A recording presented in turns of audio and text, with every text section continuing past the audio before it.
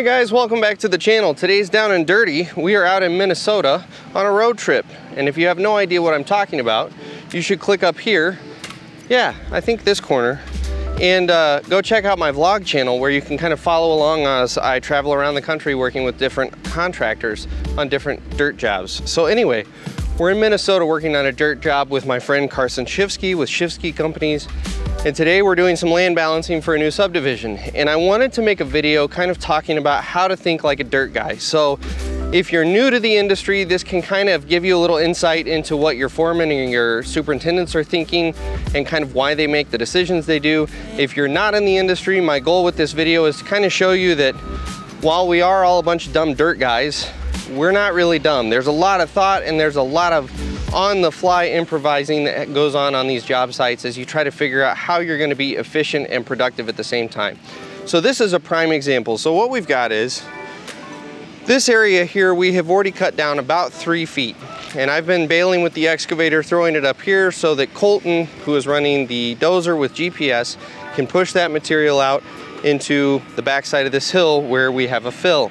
That's what the sheep's foot is working on. We're now in a situation where we just talked about it.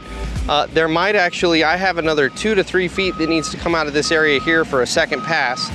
We might actually be generating too much material than what can go over there, which means it will just stay as a pile. Well, you might ask, what's the problem with that? One of the most unproductive things you can do, and the things that will make your costs skyrocket as a contractor, is double touching dirt. We actually have a haul truck that's going to be coming here in the next couple of days, and any extra material on this job is going to go on the back side of the road here. On the other side of the hoe, we're going to have a huge stockpile. It makes no sense for Colton to push that material all the way over there today if I generate that material. It makes no sense for me to generate that material if Colton can't do anything with it, because that means we put it in a pile, and then when the haul truck's here in a couple days, we have to retouch that pile to put it in the haul trucks to haul it where it ultimately needs to go. Why would you touch it twice? So we're actually figuring out right now if we can leave this material here in place for now. We'll come back to it when we have the haul truck. Well, that means we have to figure out something else to do for today. Well, that's where you get into being a superintendent or a foreman on a job. That's your role, is to figure out what your crew needs to do and how you can keep everyone moving and busy while not just making stuff up. You have to be productive. You have to be making the company money.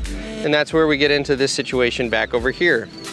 If you see the road, I can't even see my screen here, but basically there's a little hill in the road here. That needs to come down by about 3 feet. You're gonna notice that's also close enough that Colton could very easily push that material over to where our stockpile is gonna be. So if we don't need to do anything else up here, instead of generating material here, where we're gonna have to double touch it, we're gonna move up into that area there and we're gonna start cutting it, and we can push it right into place and we're done with it. We don't have to double touch it. We're still being productive. We're not putting extra time. We're not putting extra, wear and tear on the machines. These are all costs that you have to think about as a contractor. And if you're not the actual contractor, if you're the foreman or the superintendent, you still have to be thinking about these things. That's your job. It's your role, is to think about keeping costs down, keeping productivity up. So that's kind of all I've got for today. It's just kind of a sneak peek, a little bit of a window into what it's like to be a dirt contractor, some of the decisions you have to make, some of the things you have to think about on the fly. A whole other aspect that goes into this is we've got rain coming later this afternoon. So we've also got to think about whatever dirt we generate right now, whatever we do to our grade, we have to be able to button this up, within a half hour to 45 minutes to where everything drains. We don't have any puddles of water that are going to turn into giant mud holes, so that we can continue to work tomorrow after the rain has stopped.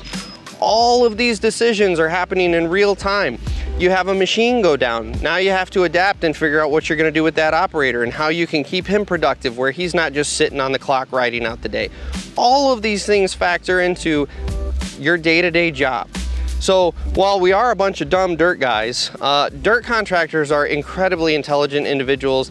They are very, very good at improvising, especially when you get into some of these larger companies, because in the grand scheme of things, we're 3 operators out here with 5 pieces of equipment. This is not a big dirt job. It is for, Carson and his team. It is for a smaller landscape company, stuff like that. But in the grand scheme of the dirt world, this is a small job. think about a job where you've got, you know, anywhere from 60 to 200 pieces of equipment on a job. All of a sudden, these costs and the consequences of double touching material go way up.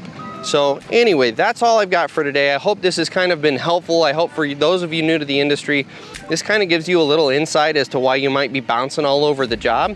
And if you're not in the industry, I hope this gives you kind of an idea of what we kind of think about in the dirt world and what we're doing. And again, so you know, you might see us working down at one end of the road one day, and we might be all the way at the other end of the job the next day. You know, this is kind of a little insight as to why that happens and what our thought process is. So I hope this has been helpful as always. If there's any questions, comments, absolutely drop them below, and we'll catch you guys on the next video.